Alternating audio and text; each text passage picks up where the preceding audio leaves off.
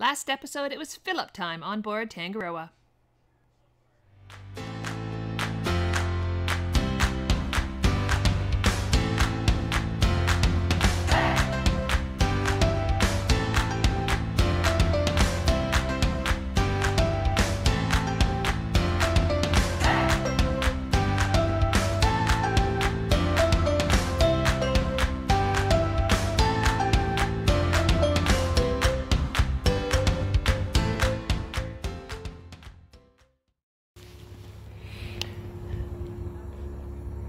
So it's been a hard day today. Over the last month we've been watching Daisy on the boat. I know you've watched videos of her and you can see just how anxious she is and how much she's running around and how she doesn't stop. She just goes bow to stern, bow to stern, bow to stern. We didn't know what to do. People suggested thunder shirt, that didn't work. People suggested CBD. My back is so wrecked that I just can't run her, which is what she needs. And so we made the decision that we need to find her a new home. A lot of people who are moving onto boats, you're going to have to run into this decision and you're going to have to make it. It's a tough one. I was being really selfish and wanted to keep Daisy in my life and keep her on the boat, but really, she is a massive coon hound. She just did not do well on this boat. Even if this boat is 78 feet, she didn't do well on it. She was not happy. So I found an awesome home for her, pets, because it is a hard decision that you may have to make. If you're going to go traveling around different countries or anything, a lot of countries don't allow pets in it. So it was a really hard decision. We dropped her off at her new home today. We cried all the way back. I'm on the boat right now with Maggie and I miss Daisy so much. I'm sitting here on the bow and she's not standing on the bow watching me. So yeah, tough decision. Anyways. So Iz, what do you think about Daisy going to a new home? I don't like it. No. It's tough, eh? Yeah. Think she'll be happier though? Yeah. Yeah.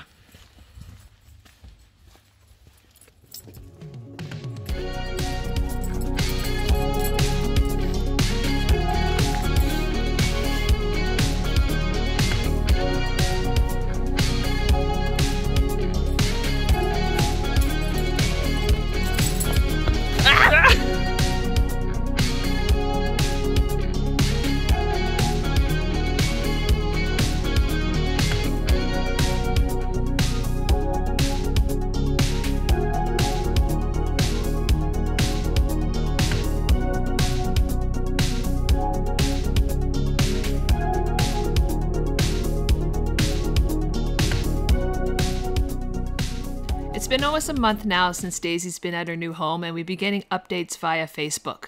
Her new mama is amazing and just watching how happy she is has made Blaine and I and the kids believe that we made the right choice.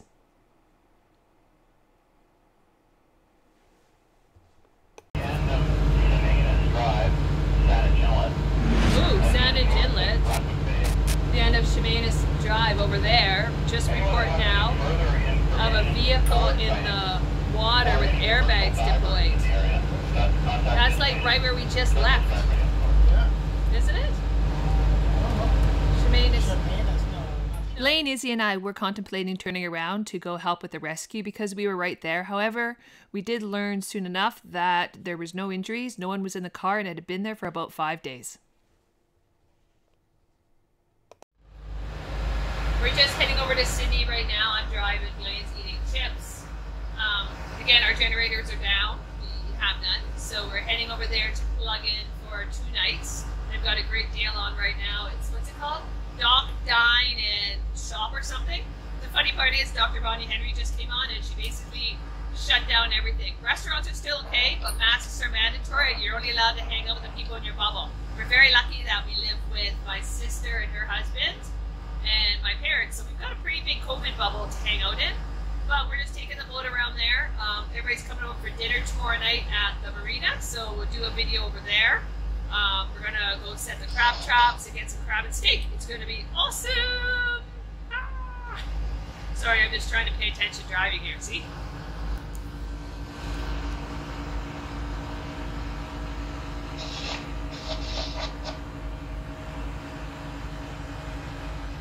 Blaine's tip. I know you got your mouth full of chips. Tell us what happened this morning when you were coming out to the boat. There were 2 orcas swimming between our boat and the ferry dock. Really? Yep, big ones. And they weren't just coming up and diving, they were swimming on the surface a lot. Are they the transients or local whales? I don't know. Probably the transients, there's only 2 of them. By look. How, you said they had a big fin. Really big, probably about 5 feet out of the water. And then what happened after you got to the boat? Saw a big sea lion swimming across the bay, very winded. I wonder if they chased him right into the inlet. I don't know, but he was tired. Oh, that poor thing. Puffing and puffing, eh? So Blaine doesn't like traveling at night, and I get a little bit stressed out, especially when you've got the radar like this, and then you got a big ass boat like right there, and you've got land right there which you can't see, but look how close I am to land on the radar. But I really had to get out of this ferry's way. Blaine's taking some video of it right now.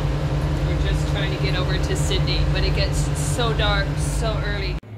So one of our favorite things on the boat, right Izzy, is what? Sitting by a fireplace. Sitting by the fire. I think we're one of the few boats that we actually put a fire pit on, right? But you're still cold. It's because we're stirring into the wind right now, hun. You okay? No. No, I know it's cold. But we're at Sydney Pier. We came in the dark. Blaine did an awesome job spinning this boat right into the spot, which is funny because, oh, you can't see it. The break wall is seriously right there. So the fact that he spun it right around was perfect. Oh, and he's got a beer and never offered me any. Oh, I would have thought you would have already had one. No, I was talking to Krista. Oh. What would you like? There's a White Claw in the fridge. It's always nice to be plugged into power, eh, Blaine? Yes, it is.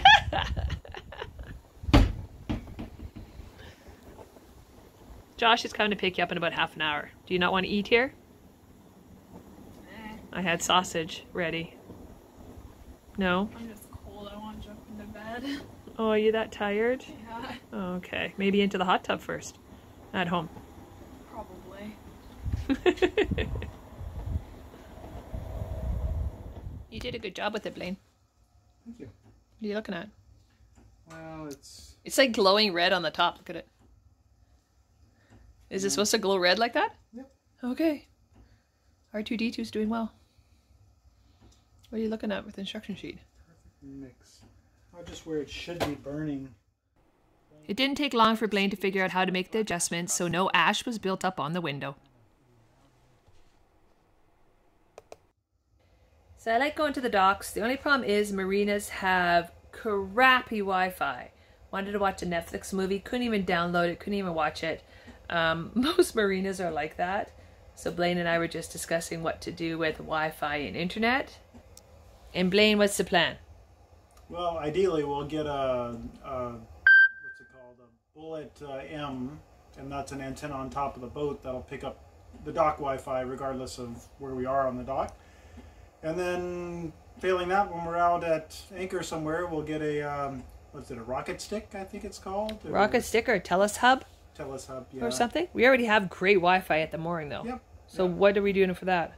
That we have a both Ubiquiti products. We have a NanoBeam AC that sits on the dock at Portside Marina that beams internet out to us. But it's not Wi-Fi, is it? It's Wi-Fi. Oh. It's just not accessible by standard Wi-Fi receivers, so you can't pick it up with your laptop. It's a proprietary Wi-Fi. And then we have a Rocket AC, which is on the boat with an omnidirectional antenna on the roof that picks up that antenna and transmits back to it. Awesome. And it's super fast. And I love our Wi-Fi at the mooring is actually faster than our house. Yeah. Yeah. I can watch Netflix at the mooring. I can't watch Netflix here at Sydney Marina. Nope. Port of Sydney. Nope. No. So I've got people coming over for dinner tonight. My dad, Mary Lynn, Kristen, Dave, because really that's our COVID bubble. That's all we've got. It's really cold out here. We're in Sydney Harbour. I just went to Sydney Bakery and got Blaine some apple fritters, which were amazing. They were fresh. They actually had to get them out of the kitchen. So right now I told the guys, or I told the family that I'm gonna go get some crab for tonight, which means I gotta go over to Sydney Spit, which is just over there. It's about, I'm guessing maybe 15 minutes in the tender. It won't be that long, but I also have to get the crab trap baited. And I went to Fairway Market, which is just up the street here, and got some of the crab's favorite food. Check this out. Look at all that stuff. So really, Fairways Market, it's actually called crab bait, $1.99 for that whole bag of chicken. And then I'm gonna cover it with some really good stinky oil, and we'll see if we can get some crab today for dinner.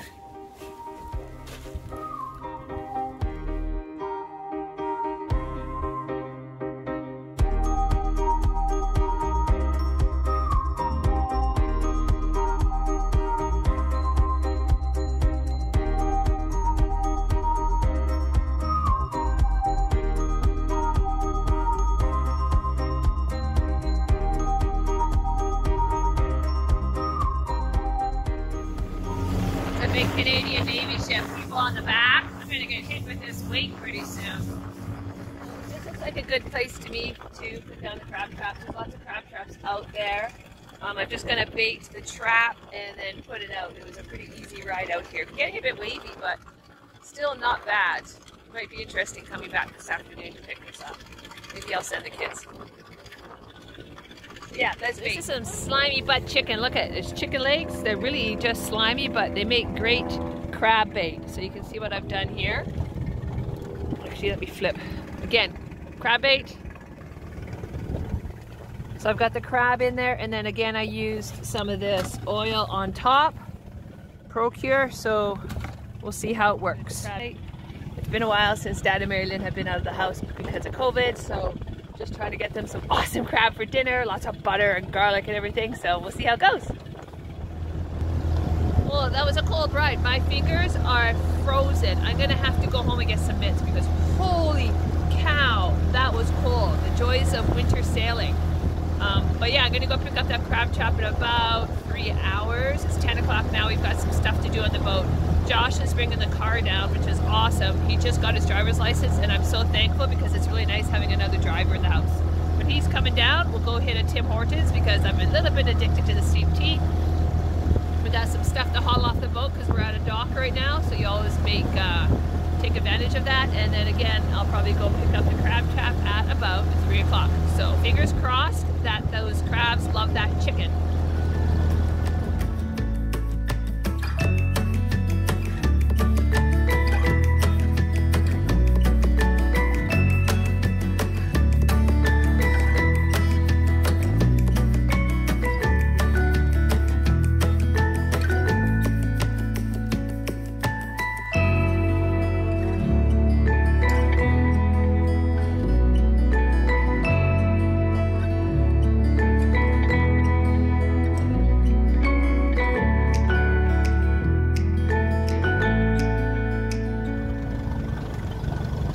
Blaine.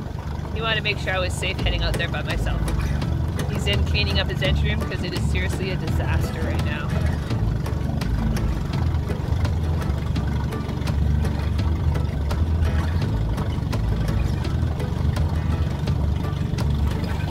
There's our girl. Pardon? It was so my fingers are frozen. It's so cold, I need to get mitts. But I went right past this huge Navy ship, like really close. Yeah, I got the crab trap out, so just fingers crossed.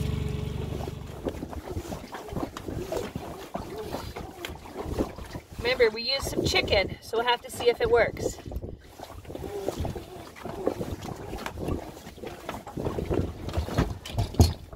Oh.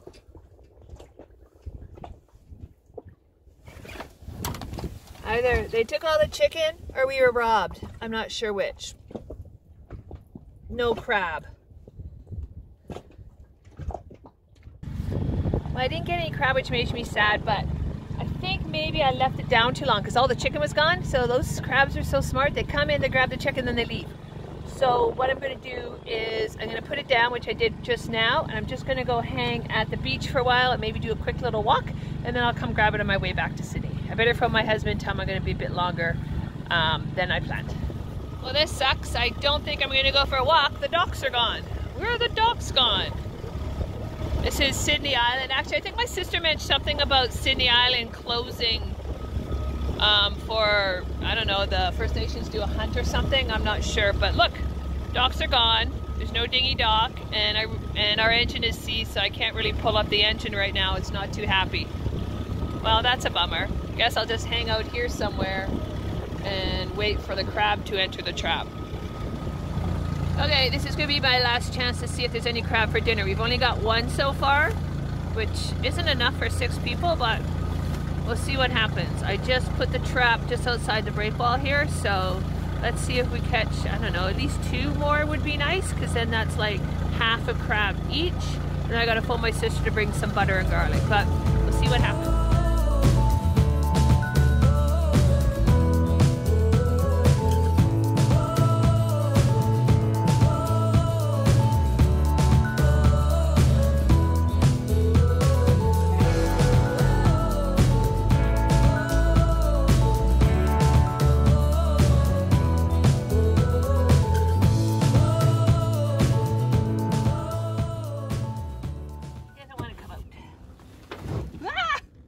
Okay, so now I have a crab in my crotch.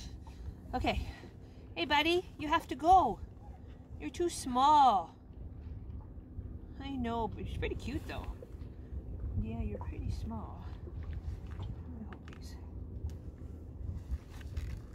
Okay, so yeah, so he's too small. Okay. But he is a male. There, right now we've got him. See right there? He is a male though, so he's too small, so he's gonna go back. Say bye-bye, bye-bye. Okay, now we're in trouble. We only have one. In that trap was 1 small male and 1 small female, which I chucked both overboard. And now Dan and Marilyn are coming down the dock on their scoots, and dinner's gonna be served. Yay! So we just left Port of Sydney. We had a great dinner last night, but we just had steak and corn, because we had no crab. We only had 1 crab, and I sent them home with Dad. So Blaine's driving, maybe, and we're just heading around. What rock is this? That's Dock Island. What is it? Dock Island. Island. We're just going to go around to the BC ferries. It's always a bit tight in our wheelhouse. And again, we've got the old plans. Check out that. Isn't that cool? Those are the old plans of this boat up on the wall. And we're having our favorite lunch. Vegetables and dip, and that's the green sauce, the special green sauce from the root cellar. And you can see where we are right there. Just heading around Dock Island. We're going to take basically a 90-degree turn to port right now and head in by the ferry terminal. I just love trying to find logs in the water, because if you see birds sitting on the water, standing on the water, you know there's a log underneath them. That's how we find deadheads around here.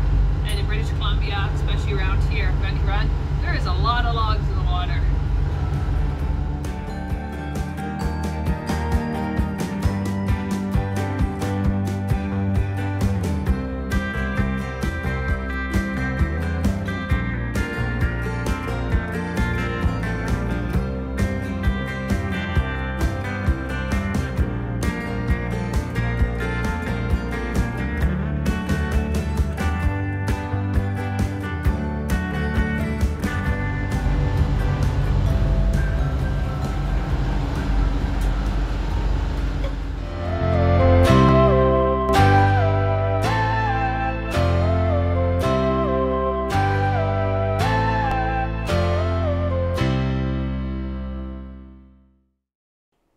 Thank you so much for watching. Please subscribe and join in next time when we give you an update on the renovations.